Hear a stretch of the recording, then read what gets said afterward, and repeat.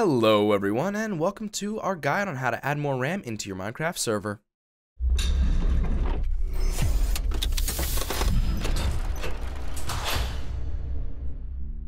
Most of the time when you're playing Minecraft, it's usually a cakewalk. Not to say that the game is easy, but usually there's nothing that's going to ruin your gameplay experience, no matter how hard you try.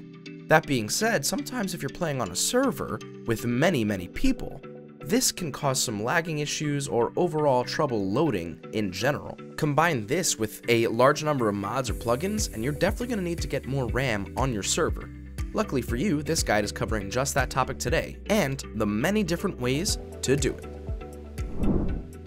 Upgrading your Nitrado server. First and foremost, let's cover the panel side, shall we? First, scroll down to the left-hand side where you see up/downgrade. Once you're in that new page, you're going to scroll down and see an area where you can adjust how many players you want on your server, as well as how much RAM you want on the server. If you want to add more RAM through the server, it will cost a little bit of extra money, so just keep that in mind if you are wanting to upgrade, although I can assure you upgrading is worth it. Adding RAM to Minecraft Launcher. To do this directly through your Minecraft Launcher, which is client-side, you want to head to your Installations tab and go to the section where you see your installation that you're running. Click on the three dots and hit the Edit button. Once this new page pops up, what you want to hit is the More Options button, and some new settings will appear. Under JVM Arguments, you want to adjust this first section where you see the 2G. Go ahead and change the number to whatever you want to have for gigs of RAM. If you want 3 gigs, then you add simply 3 instead of 2. And you can always change it back if you don't like it. Adding RAM to Curseforge Launcher. If you're doing this through the Curseforge Launcher, what you want to do is head over to the bottom left-hand corner where you see the cog, which is for settings.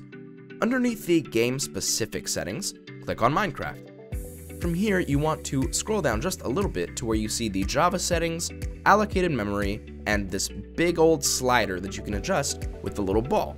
Adjusting this ball is what changes your RAM and automatically saves it. Adding RAM to the FTB Launcher. To do this through the FTB Launcher, what you want to do is go ahead and open up the pack in question you want to add more RAM to.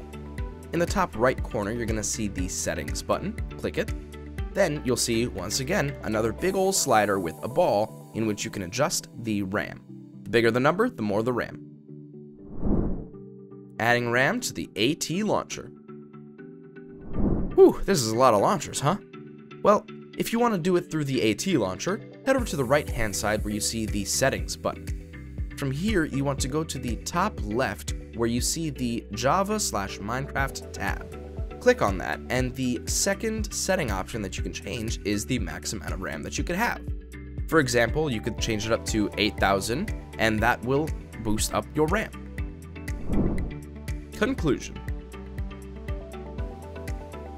As covered in the intro, there are plenty of reasons to add more RAM to your server, but overall, it's just something interesting to know in case you need to adjust it higher or lower. If you happen to like this video, please consider leaving a like, subscribing, and ringing that notification bell. That way we know this is the type of content you like to see. Until next time. Oh.